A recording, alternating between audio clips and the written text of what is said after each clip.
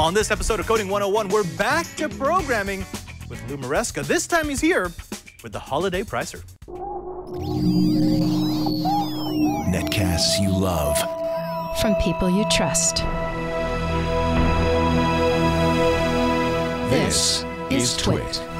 Bandwidth for Coding 101 is provided by CacheFly at CacheFly.com. This episode of Coding 101 is brought to you by Lynda.com. Lynda.com is an easy and affordable way to help you learn. Instantly stream thousands of courses created by experts on business, software, web development, graphic design, and more. For a free trial, visit lynda.com/C101. That's LYNDA.com/C101. And by Squarespace, the all-in-one platform that makes it fast and easy to create your own professional website or online portfolio. Now introducing Squarespace 7 with even better site management tools and other improvements. For a free 2-week trial and 10% off, go to squarespace.com and use the offer code C101.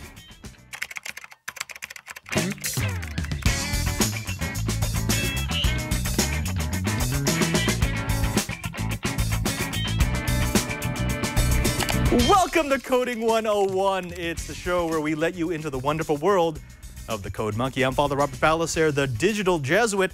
I'm here with our code warrior, Mr. Lou Maresca. Lou, thank you and welcome back to Coding 101. Thanks, Padre. Thanks for having me back. Appreciate it. Now, when we were talking about this episode, we knew that it's a slightly modified Coding 101 format. So we've been doing a lot of interviews. The wild card went one longer than we normally do. But now we're getting back into coding. But rather than teaching lessons, we're going to show people how to actually make applications, how to make programs that they may want for themselves. And you've come up with a doozy. You're calling it the Holiday Pricer, although someone in the chat room, who is that, Chicken Head or Kicking Back says it should be Santa's Little Helper. And it's actually, I really like that, Santa's Little Helper. Explain to me, what was your idea of coming up with this program? You bet. So I think every holiday season, you know, the Black Fridays, the Cyber Mondays, even just before Christmas, I always get tired of kind of going to the sites and seeing what the prices and how they change and kind of tracking that information. There are sites that do it. Some of them charge you. Some of them you don't really know what they're actually doing behind the scenes. So there's a lot of things going on, and I just wanted to have something for myself, you know, something that I can run. I know exactly what it's doing. It's going to track exactly the products that I want, and it's agnostic of the site that I go to, that kind of thing. So that's kind of the motivation behind it. And see, I like this because this is sort of that top-down rather than the bottom-up approach. You've got an idea, and the idea is simple. It's solving a problem that you may have, especially around the holiday time, which is there might be an item or two that you want. You want that, but you want to know exactly when it drops in price or exactly when it's available. And that's what your program's going to let us do. Right, exactly. But before we get that, there's actually some very exciting news out of Redmond, and this is why I wanted you back for the first module after the wildcards. We were actually going to do Perl, but when I read this, I said, oh, Lou's got to come back. He's got to talk about this. One of the issues that we've always had with the C# modules, because remember, we've done 2 so far, has been people say, well, it's Windows specific. You know, unless you're running a Windows system, why are you going to want to use .NET? Why would you want to use C#? Well, Lou, you want to tell us a little something about what happened at Redmond about, what, a week and a half ago? You bet. So, I mean, originally the C# language was open source, which means that the language itself, the language spec, the entire thing was kind of open source, allowed people like the Mono people to kind of build a framework around Linux and OS X that was kind of third party, and allowed them to have things like Xamarin Studio and stuff like that to be able to build on Mac, but it wasn't really supported directly by people who created it, that being Microsoft. So just recently, like you said last week, Microsoft has decided to kind of open source the entire thing. Not only the language itself, but the compiler and the platform, and making it soon readily available on all of these platforms, whether it be Linux or Mac or OS X or Windows. So that's kind of the key. Is it's breaking open the entire thing, and it also allows you to build apps like Android and iOS apps directly on inside of Visual Studio, which is another huge kind of leap forward for everyone who likes Visual Studio too. Yeah. Now Redmond has announced that they're going to be releasing the entire .NET server stack. So everything that has to do with serving things out, connecting back to databases, creating pages, that's all completely open source. They are holding back a tiny bit on the client side, but as you said, if you want to develop in .NET for Android or OS X, that's now completely possible. What I like about this is they're going to be working with Xamarin, specifically the Xamarin-sponsored group known as Mono, to create the framework, the .NET framework based on C# for both Android and OS X, and I'm assuming eventually for iOS, which means we're getting down to that true write once, compile many times. Write it, compile it for Windows, compile it for OS X, compile it for Android, which is Linux. How does that change the game for you as a developer? It's huge because I mean, a majority of the code that I write is C#. It's all in the kind of what we call the Windows stack. But now it gives me that ability, that experience that I have to kind of take it forward and move it to these other platforms. I think a lot of Java developers today kind of have that experience because they can build it for Android, they can build it for OS X, they can build it for Windows, they can build it for Linux. What they didn't have is like iOS, and so now this kind of opens the door to that for C# as well, as it gives that ability to kind of go across platform and be able to use really cool IDEs like Visual Studio. I mean, to me, it doesn't matter who you talk to, whether a Windows developer or not, Visual Studio is really kind of the pinnacle in IDE web development for web and programming today. So it's a really cool app. We've got Sideways in the chat room who's saying, oh, .NET is a marketing scheme, whereas Microsoft forces you to buy new OS and hardware to be able to use their ID to write code on. That's something I've heard a lot. In fact, when we did the first 2 modules, they were all saying, oh, so you just want us to buy Windows. So you just, no, that's what this whole announcement is about. You don't. In fact, Microsoft's going to be releasing a fully featured, a fully functional version of the Visual Studio for everyone to use. So, you know, they're not going to break it down. This is really going to hurt the bottom line because Microsoft was making a lot of money. And, you know, maybe that's not a topic for this particular show. But Lou, I'd love to hear your insight on why now? Why do this when Microsoft could have just kept it the old way? And again, yeah, forced people to use Windows, forced people to buy new hardware, rather than just say, here you go, and we hope you develop for it. I don't know. I think personally, I think that most of Microsoft has had a narrow scope around enterprise, around like Windows apps and Windows Phone apps, and you know, this new kind of structure that Microsoft's kind of turning itself into is, you know, cross-platform, cloud services, platform, that kind of thing, and making it readily available to everyone to use and everyone to kind of people who have different experiences and different things can also use these things as well. And so, I mean, we've always had really good platforms and services. It's just that people don't want to use them because they kind of have to intermix with other technologies they don't understand. I think that's where we're going. That's where we're making it easier for everybody to kind of use what Microsoft can actually deploy around services and support and Azure and C# and .NET, really easy languages like .NET languages. I think it's about time that we start doing that and broadening our spectrum, broadening our scope. And I think that's just where we're going. We're heading. Well, let's leave the philosophy of coding out for just a second because I know it can make people a little bit angry. Instead, let's jump back into our program. You've got a great idea. Let's show how the development's going to work. But before that, let's take just a moment to thank the first sponsor of this episode of Coding 101. Now, you know, I know there's a lot of people out there who watch a show like Coding 101, and you say, well, there's a lot of gaps. We don't always fill in all the holes, and that's true. Even during this module, you're going to find that we don't give you step by step by step. You do acquire a little bit of base knowledge, and that's just because we can't spend 20 episodes building an app. We need you to find another place to fill in your little bits of knowledge holes, those knowledge absences, which is why we're happy to have as part of the show, lynda.com. Now, what is lynda.com? Lynda.com is a one-stop shop, a repository for knowledge, both of new knowledge and knowledge that you just need a refresher course on. Lynda.com is an easy and affordable way to help you learn. You can instantly stream thousands of courses created by experts on software, web development, graphic design, and more. Lynda.com works directly with industry experts and software companies to provide timely training. Often the same day you get the new releases on the new versions on the street, you'll find new courses on Lynda, so you're always up to speed. All courses are produced at the highest quality, which means it's not going to be like a YouTube video with shaky video work or bad lighting or bad audio. They take all that away because they don't want you to focus on the production. They want you to focus on the knowledge. They include tools like searchable transcripts, playlists, and certificates of course completion, which you can publish to your LinkedIn profile, which is great if you're a professional in the field and you want your future employers to know what you're doing. Whether you're a beginner or advanced, lynda.com has courses for all experience levels, which means they're going to be able to give you that reference, that place to go back to when you get stumped by one of our assignments. You can learn while you're on the go with the lynda.com apps for iOS and Android, and they've got classes for all experience levels.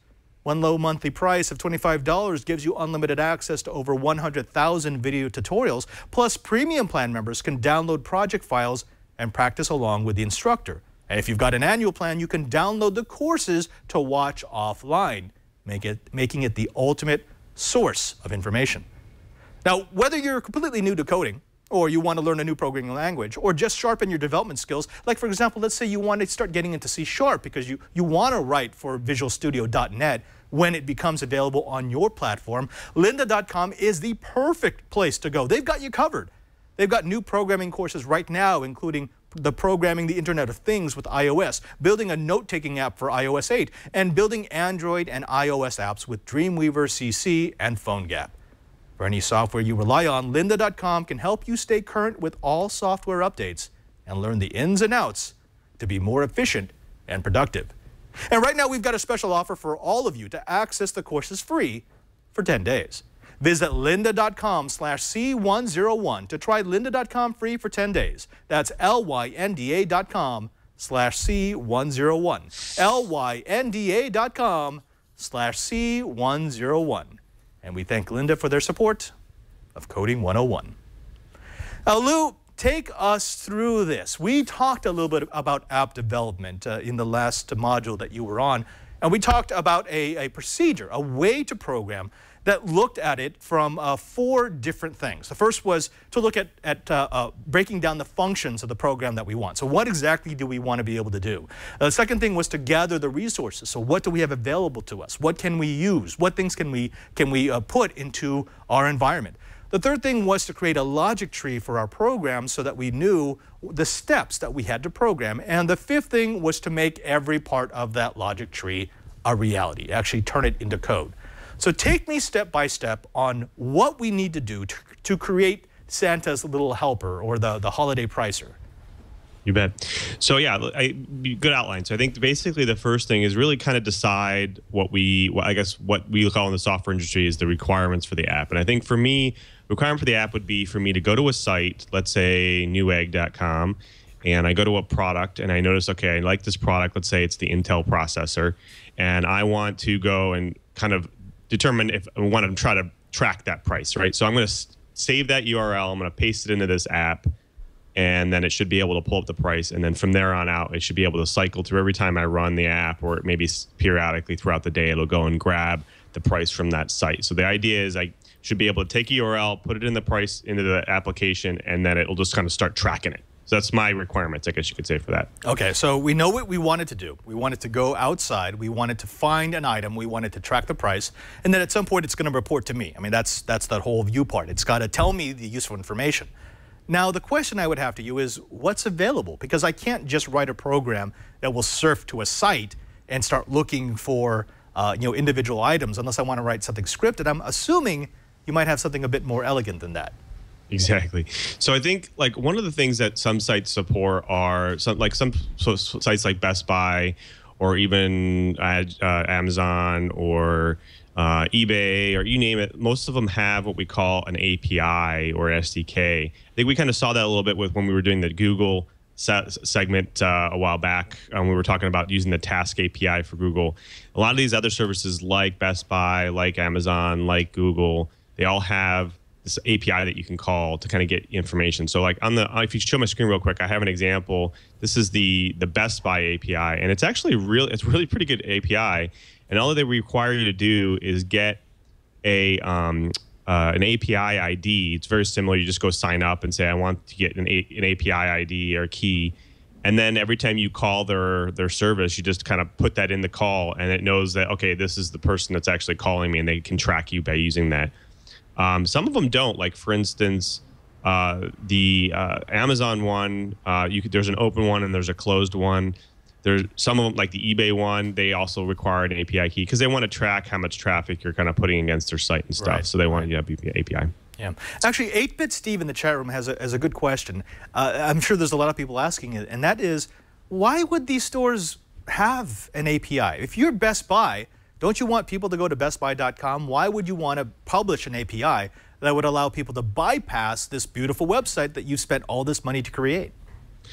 It's traffic. I mean, they're going to get, I mean, if you're going to get some information about a product and pricing from them, and that kind of, at the very least, designates you to go buy it from them. That's the key, is they want people buying stuff from them, whether it's being from their website or it's third party through their website, right? So that's really kind of what they're trying to do, is they're trying to open the door for other places like advertisers and so on to kind of point people back to their site. Right. This app is really kind of similar to that, because if you think about it, I'm getting data from the sites, and then at some point maybe they might be the minimum or the lowest price and they have the best shipping, and so I might just go and buy it from them, right? So I think that's kind of the key, is why they have APIs. Some of them don't. Like, I'll give you an example. We're going to go through an example of using Newegg. Newegg doesn't have a public API, and so that means there's really two ways to kind of get data from them. One of them is use the APIs that their website uses, because their websites use an underlying API to get the data. Or you do what they call screen scrape. Which is always fun.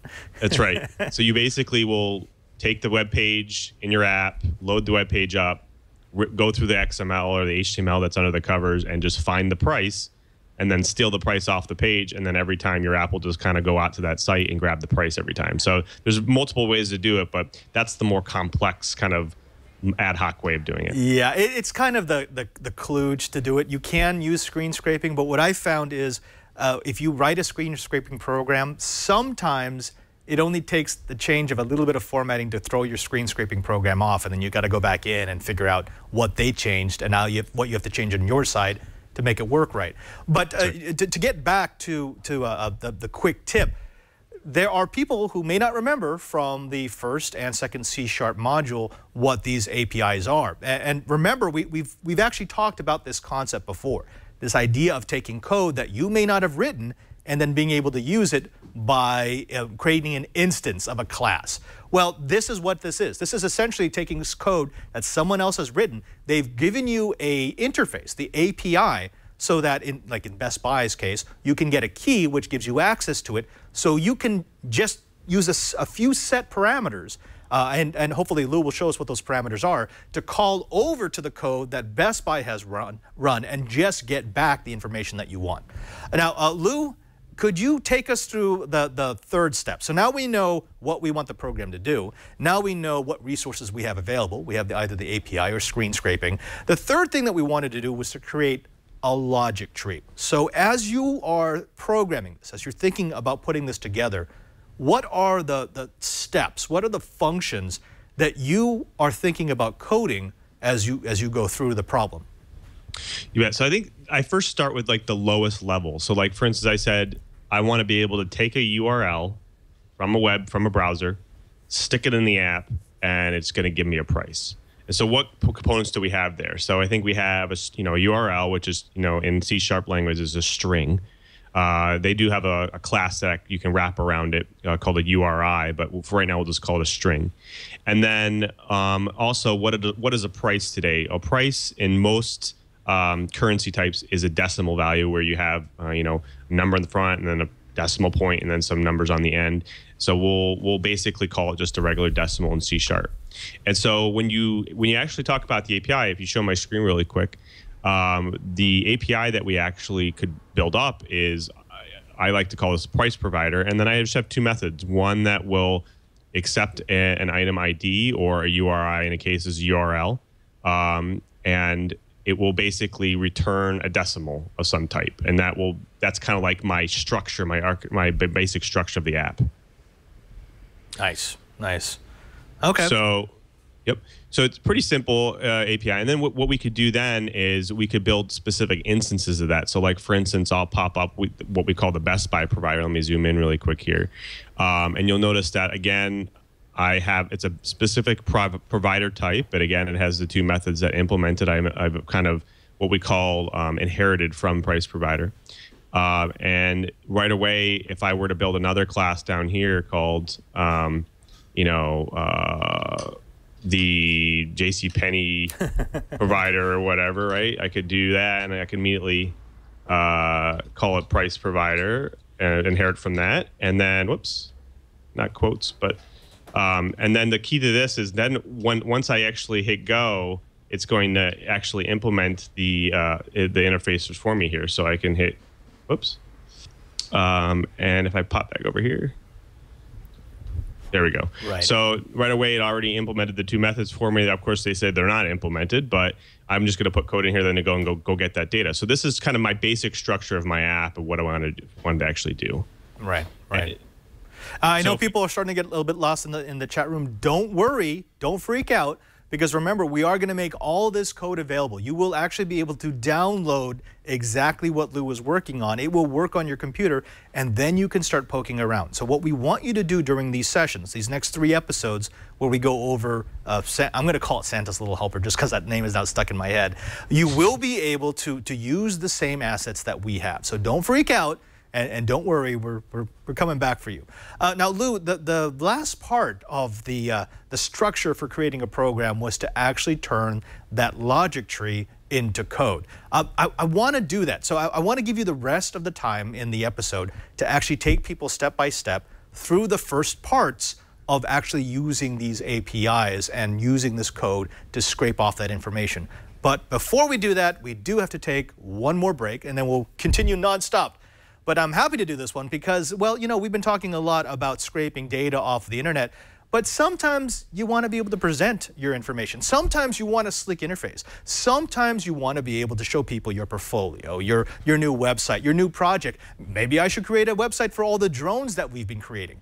But it's all about location, location, location, and it's all about creativity. You don't want to be bogged down by the back end, about finding a server, finding a provider, getting the right domain name. Wouldn't it be nice if you could go to one place and have all of that taken care of you for one low monthly price? Well, there is a place like that. It's called Squarespace. Squarespace is that one place you can go on the internet to easily get your project, your portfolio on the internet. And I love Squarespace because they're always improving their platform. In fact, they just released Squarespace 7. That makes getting started much easier. And they have a unique web presence that's built up over templates that they give you. It's now more all-in-one. It's simpler to navigate, and it's simpler to operate in one seamless experience. Squarespace 7 allows you easier editing. You can edit on one screen, which means you no longer have to toggle between Site Manager and Preview mode. You can even preview designs in device mode so that you see exactly how it will look on tablets and mobiles.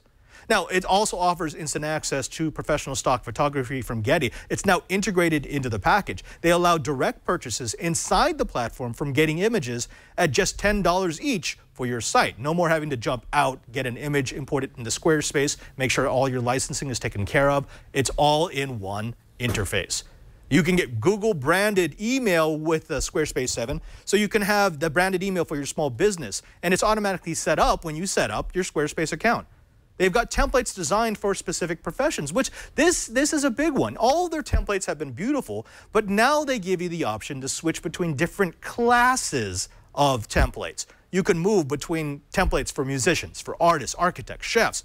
They've designed those templates, those category-specific templates, so that you can find the one that looks right for the project, for the business, for the industry that you're trying to represent. Now, Squarespace 7, the developer platform, is now out of beta, which means that you can customize your site exactly as you wish. If you're a developer, you'll have access to the same platform that Squarespace uses for its own site, complete code control. They also give you e-commerce with all subscription plan levels. That includes the ability to accept donations, which is great for nonprofits, cash wedding registries, and school fund drives. And it's easy to use. I mean, yes, sometimes you'll run into a jam, but it's easy to get it solved because Squarespace offers you support 24 hours a day, 7 days a week. And they've got an army of folk in their forums giving you self-help articles and video workshops to browse at your leisure.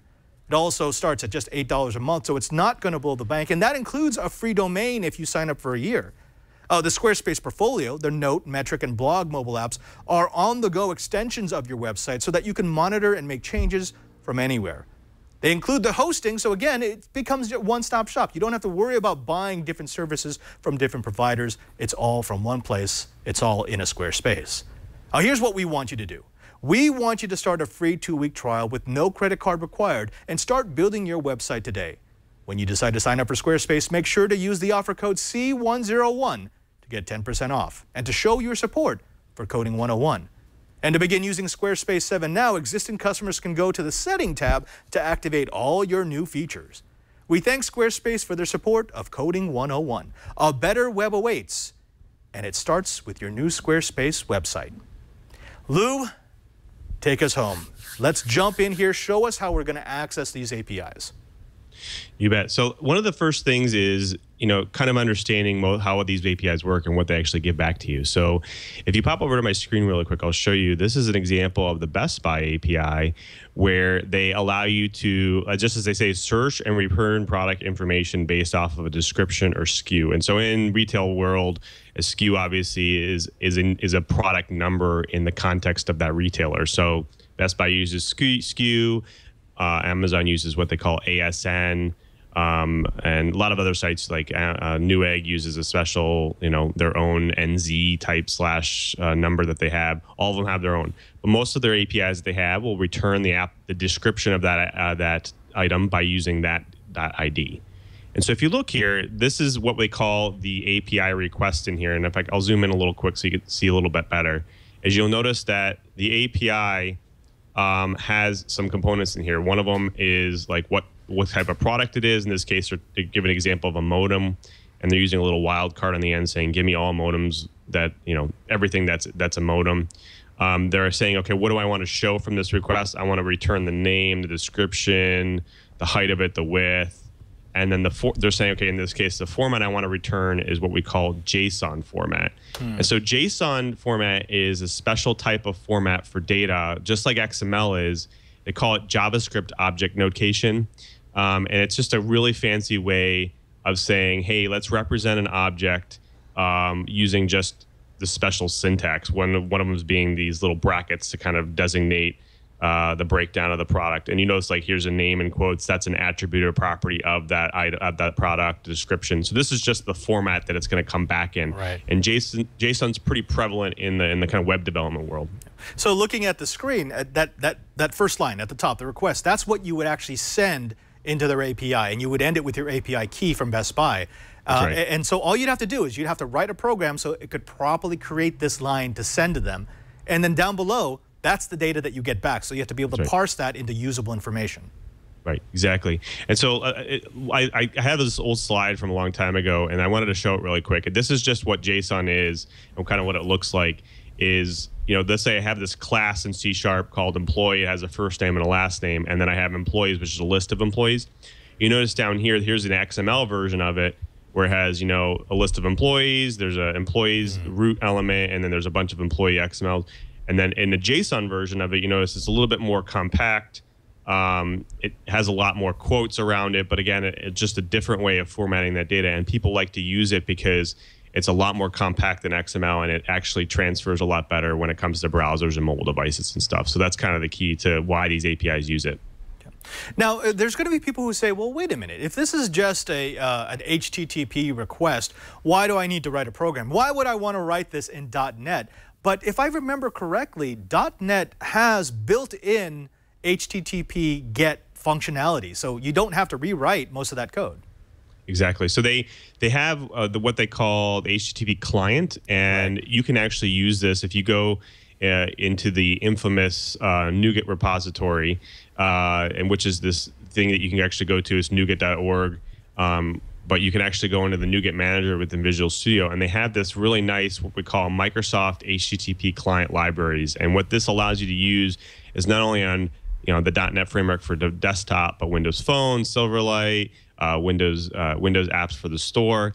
and then also for portable class libraries, which then are things that will be transferable to like OS X and Android as well. So they give you this ability to kind of use this and build apps to basically call and make HTTP requests. It's pretty simple stuff.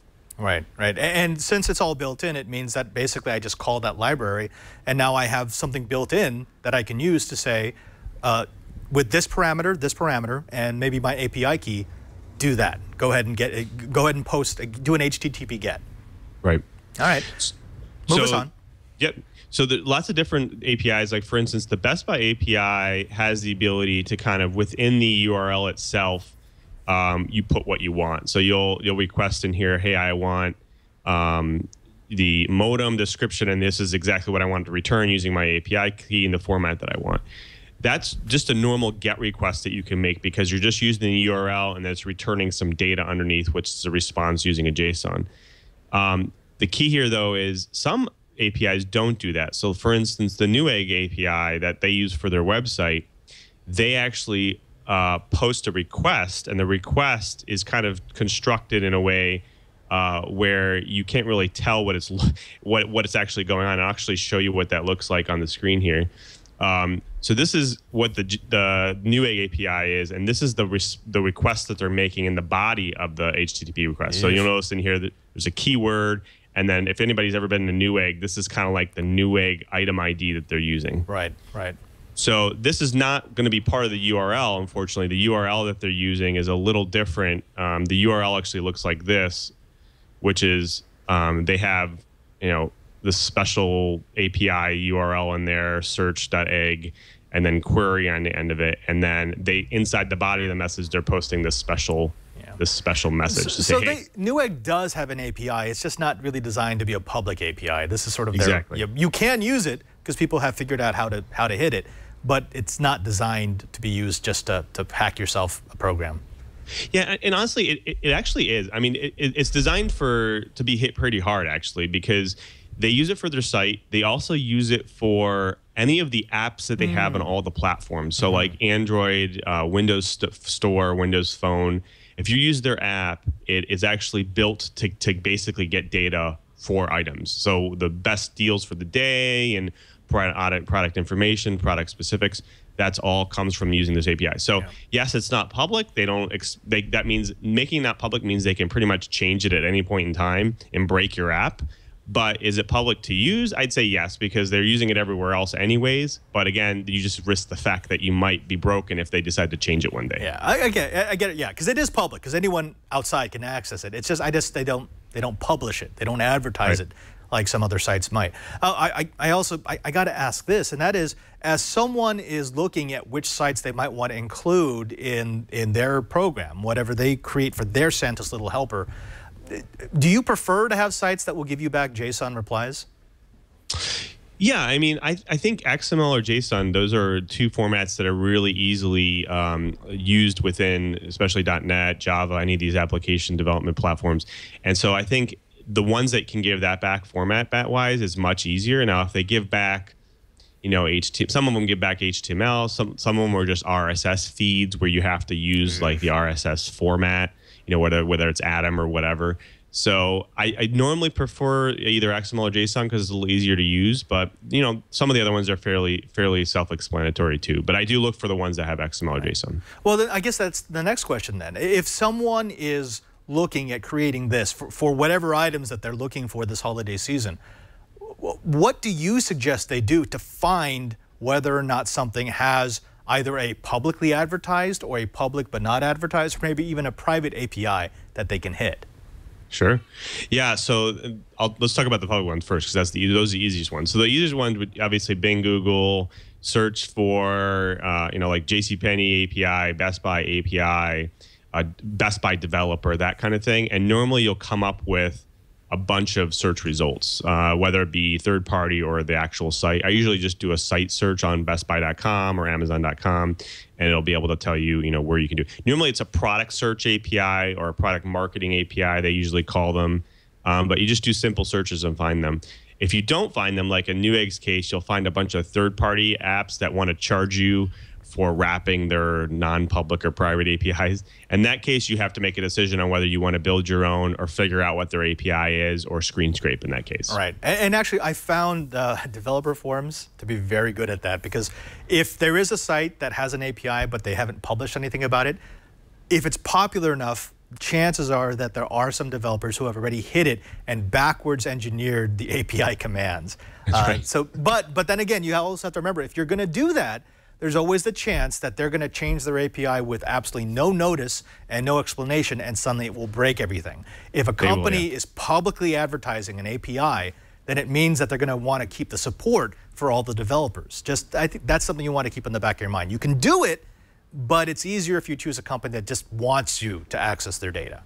Right. And I think that's kind of the key too, is if you're building an app for a platform today like Android or iOS or Windows Phone, they have this concept of silent upgrades or updates. And so if you really do want to build an app that you want to actually ship to everyone in the world and let people use it, and you want to use a private API, it doesn't really prevent you. I mean, you could still do it. And then when they do change it, you just have to keep up on it and say, okay, well, I'll go fix the app and deploy an update so people can still use it. I guess that's an alternative if you're really, really kind of stuck between a rock and a hard place. But either way, it's really up to you whether you want to use it private or not.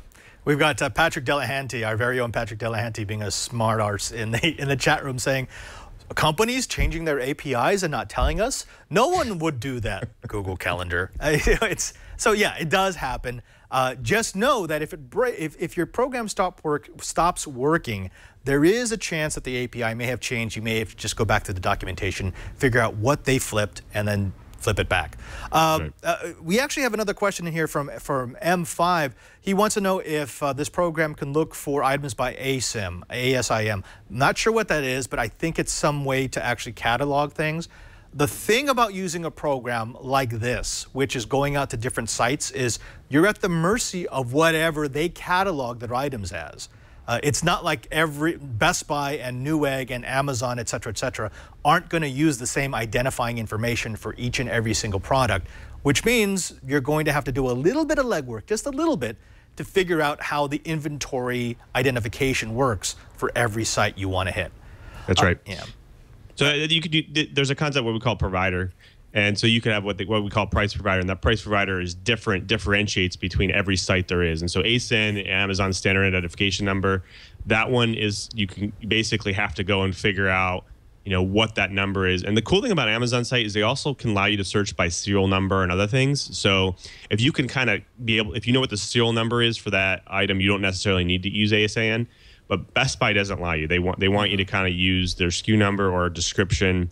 Newegg, they want you to use their internal, they have an internal product ID and an external product ID, so they allow you to search for both. But again, yeah, it's all dependent on these sites and how they track things retail-wise on the back end. And honestly, it would be a little strange if you said, hey, Newegg, could you use the same tracking numbers as Amazon so it makes it easier for me to compare and see which one I'm going to buy from? I mean, that's not really what they're... You can do that. You can do that on your back end, but they won't do it for you.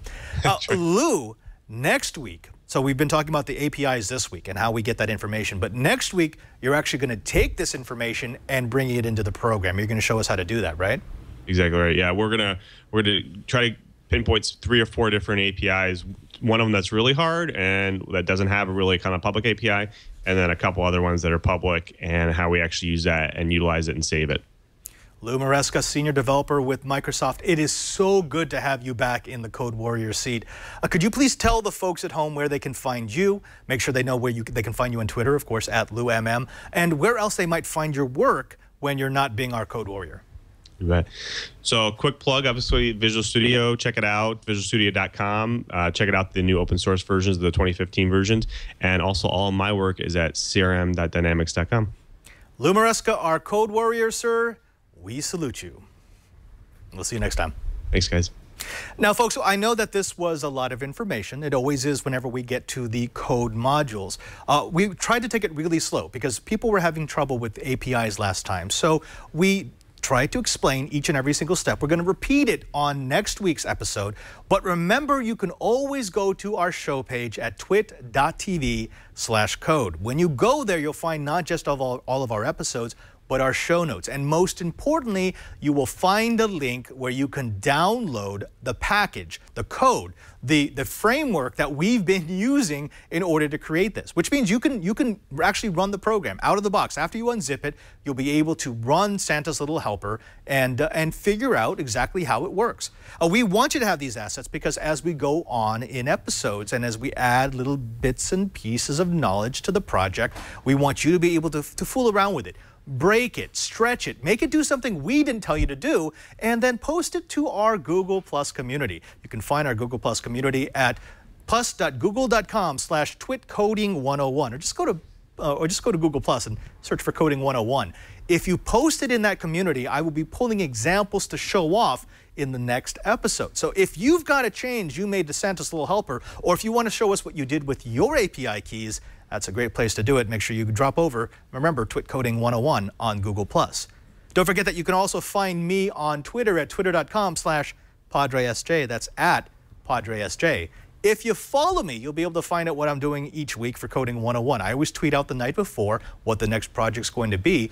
And you'll be able to suggest guests that you want on the show in the future. In fact, the guests that we had for the interviews came directly from requests made by my Twitter followers. So follow me on Twitter and be part of the Coding 101 experience. Don't forget that we do this show live every week, Thursdays at 1:30 p.m. Pacific time at live.twit.tv. If you watch live, you get to see the pre-show, the post-show, and everything in between, so you can see the bloopers that get edited out of the downloaded version. And as long as you're watching live, jump into our chat room at irc.twit.tv. You guys are right down there, so I can actually talk back and forth with you during the show. If you've got questions about what we're doing, if you need us to slow down, that's the place to go, irc.twit.tv. I want to thank everyone here at the Brick House who makes this show possible, to Lisa and to Leo, and of course, to my fantastic code warrior, Lou Maresca, and my TD. I'm not sure if he has a camera on himself, but, oh, there we go. Cranky Hippo, could you please tell people where they could find you on the Twit TV network? They can find me doing a show with you called Know How on Thursdays, just before Marketing Mavericks, which was the show before this, and check out all that drone stuff that we've been doing. Drone. Thank you very much. Until next time, I'm Father Robert Ballasare. End of line.